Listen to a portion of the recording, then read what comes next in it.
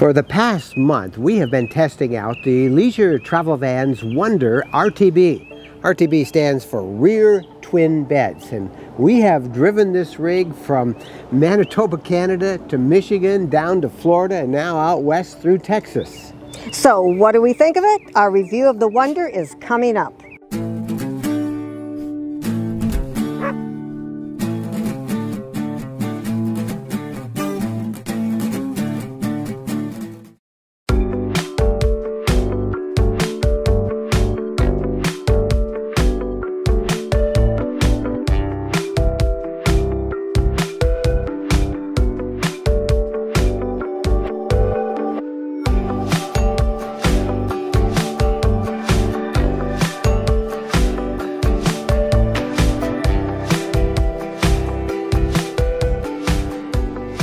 In our previous video, we did a full review of the Ford Transit chassis, which the Wonder is built upon. You can click the link above and see it. Now, we also did a full walkthrough of the Wonder at the factory with Dean from Leisure Travel Vans, and you can see that by clicking the link above.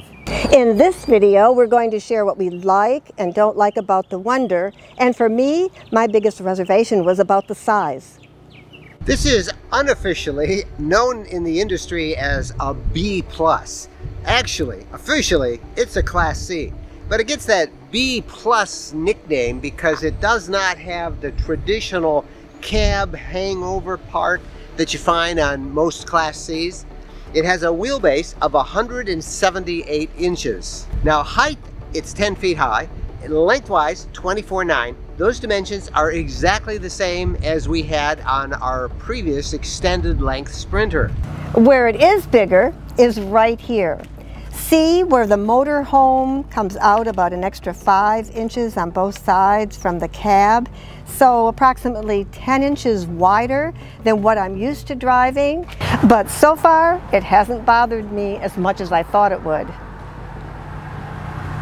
Let's start with the exterior. Now remember, you can see the full details in the walkthrough video we did at the factory with Dean, but in this video we want to talk about our experience with these various features. Let's start right here with the optional generator.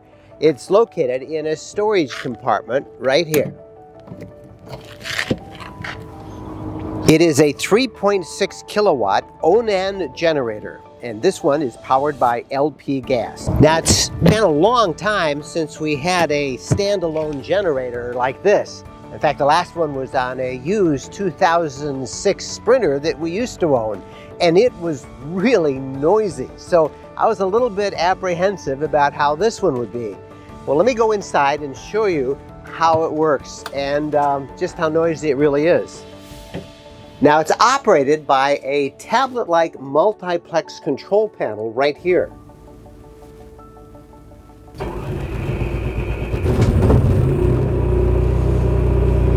Well, you can hear it. It's noisy, but it is not nearly as noisy as I remember the one in our 2006 Sprinter being. One thing I really like about this a lot is that you can program it to automatically come on whenever the house batteries get too low. Whenever the voltage is too low, it will start up and recharge those batteries. That's a good feature.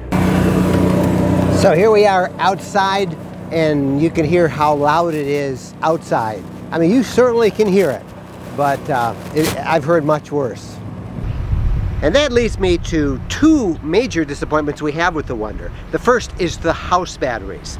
They're lead acid batteries. They're not lithium. They aren't even AGM batteries, which are pretty much standard in the industry among comparably priced models. This is just not enough in our view. We really think that should be upgraded, but right now Leisure Travel Vans doesn't even offer that as an option. The second major inadequacy is the inverter. It's just 1,000 watts. That means that if you're not plugged into shore power and you want to use the microwave, you got to run the generator. If you want to use the air conditioner and there's no shore power, you got to run the generator. If Jennifer wants to use her hair dryer and we're not plugged in at a campsite, you got to run the generator. 1,000 watts just doesn't cut it in our view, and it really should have 2,000 or even 3,000 watts for the inverter. Okay, now to the stuff that we really like. Let's go up on the roof. Before we pull this out of the factory, I brought a ladder around and went up there with the camera to show you something up top that I think is really good. All right, I'm up on a ladder. I got to show you the roof. This is solar, 400 watts of solar, and also this really nice WineGuard 2.0 Connect system. That's a Wi-Fi booster and a 4G LTE network antenna as well. The big claim to fame for the Wonder is this. This is known as the garage. Oh, by the way, look how that just stays up there. You don't have to worry about it falling down and hitting your head. I mean, this is massive. This is massive. But they call it the garage because what do you keep there? Well, you keep your bicycles. Now, I am only testing this unit. We're only using it for 3 or 4 weeks, so I did not bring our bicycles because we're returning this in Salt Lake City, and we're going to be picking up a different rig to try. But you can put 2 bikes on here, and then of course it will go right back in there as far as you want. It is so nice in terms of storage. Look at that. It's pass-through storage all the way on the other side. And I've got some chairs in here, but I can't even begin to touch this in terms of storage. The most storage space I've ever seen on a Class C or a Class B motorhome. And look at this as a little bonus. This is a table. It stores flat against the back wall of the garage, and then you can easily attach it to these mounting points on the side of the RV.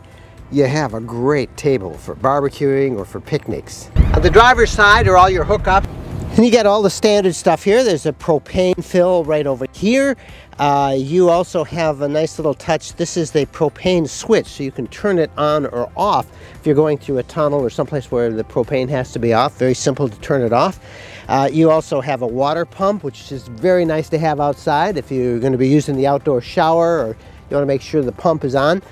This is the outdoor shower, hot and cold water, and all your controls for the the pipes and the plumbing system. So whether you're filling with city water or using the freshwater tank, all easily accessible right here. This is really nice. There is a macerator system right here, and right below it is a 3-inch gravity dump. So you both have a macerator hose and a little switch there. It'll turn on and macerate the waste that's coming out the black hose, the black tank.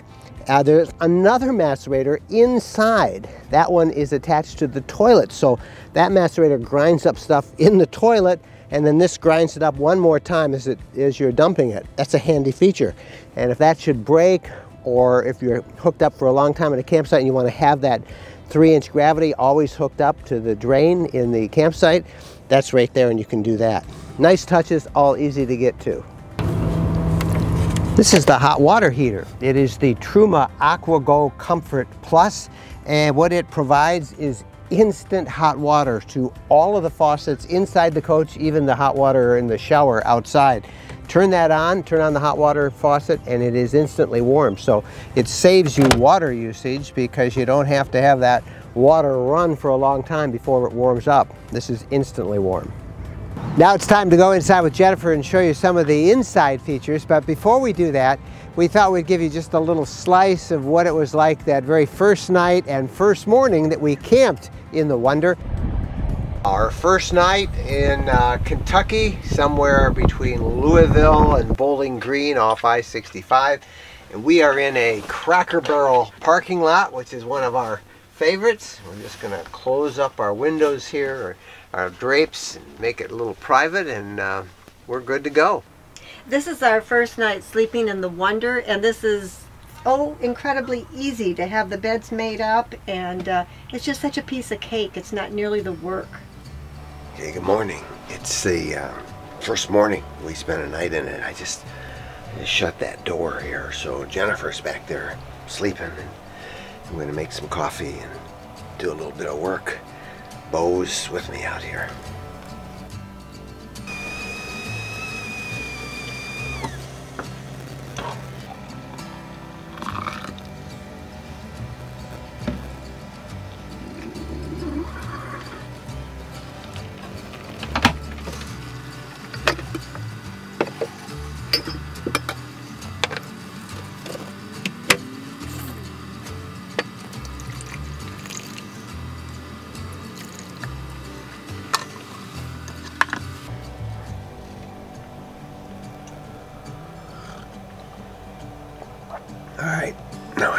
start the day.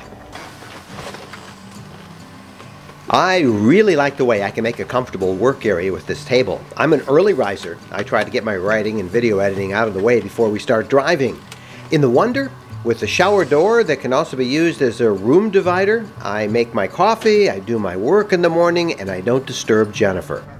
We were soon enough back on I-65, heading south and looking for signs of spring.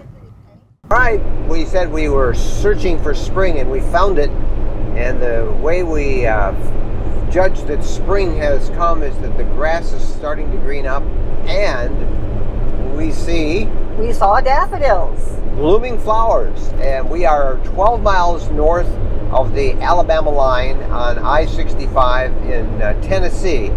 And just a minute ago you saw them. I didn't see them, so I'm counting. I saw lots of daffodils, and the trees are certainly budding. Yep, the trees have been budding for 100 miles or so. So we count flowers and green grass, springtime. Temperature outside here is 63 degrees right now, and we left, it was pretty darn cold. So spring is the bottom of Tennessee and northern Alabama. That's where it officially begins, and I can't wait to get warm. I think Bo's already panting. Look at him. Bo's already too hot. He's shedding like crazy. Yeah, he is shedding. We're just covered with dog hair. It's going to be fine, right, Bo? Bo says, where's the snow? 6 hours later, we were pulling into a campground in Florida, and the sun was cranking. Ah, that beautiful Florida sunshine beaming down on the 400 watts of solar panels up on the roof of the Wonder. What does that mean in terms of how much power is that putting in? Well, let's go inside. We've got a monitor here, and it will tell us what we've got going in. And if you look right now, you can see we're putting in 14.9 volts. That's pretty good. Here's the solar panel controller up here. And same thing there, 14.9. That's pretty outstanding. All that power going into the batteries, topping it off. First thing we did when we hit Florida is de-winterize.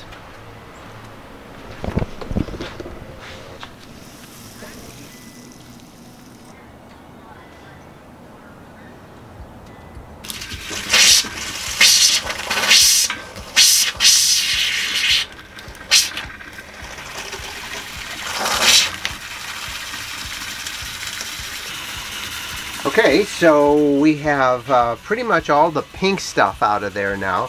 A little bit coming, so I'm just going to let this run for a couple of minutes. And now we have, with that antifreeze out, at least this faucet's right. We've got to now do the toilet, and we got to do the shower, and we got to do the bathroom sink. And then don't forget the outside shower as well. Okay, pink stuff, got to get that all out. Wait until it becomes clear.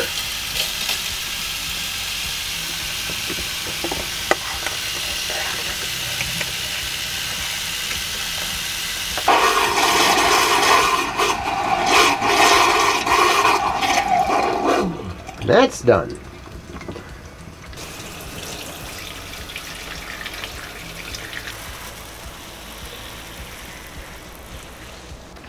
Got to change some valves again, turn them back so we can fill the fresh water tank.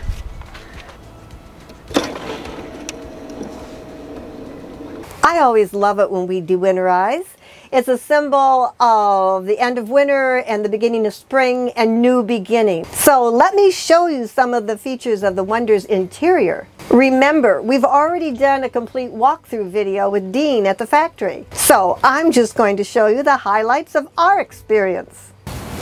The storage inside the Wonder is as immense as the storage outside. Let's start beneath the rear twin beds. Hanging clothes go here. It is several feet deep.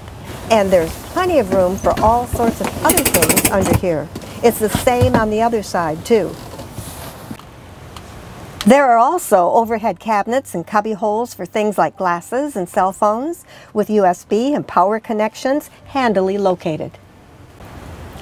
These are real mattresses, and the standard setup is as 2 twin beds. By putting this extension down, you can make it into a double bed, nice and cozy. Here's something that you need to get used to. There are 2 steps to get back to where the beds are. I can't stand upright because of the air conditioning unit and the height of the ceiling. I'm 5'7", and we both have bumped our head a couple of times. Now, you can adjust and get used to this, but one thing, don't forget, the middle of the night when you get up, you got to go down 2 steps. It would be very easy to stumble. The Wonder has a very large bathroom, lots of storage, and a large ceramic toilet. As Mike said when he was showing you the outside, there is a macerator on the toilet, as well as a macerator outside connected to the dump hose. Across from the bathroom is a huge stand-up shower handle to help you get in. Oh, the skylight is awesome. Lots of light coming in. The whole ceiling is a skylight. Shower door to pull. And the wooden door of the shower has that nifty feature that Mike showed you after the first time that we went camping in here, that you can open this door, you can shut this door if you need 2 rooms, a little privacy, you want to divide it. That moves us into the galley. The 2-door refrigerator freezer is 6.7 cubic feet and works on gas, 12 volts, or the 30-amp house connection. I very much like the large pantry, which pulls out from the wall. There are plenty of drawers and cabinets for food storage, pots, pans, and silverware. The kitchen sink is very deep, and there is a 2-burner gas stove. This is very nice. You can drop this down and extend your workspace. Perfect when preparing meals.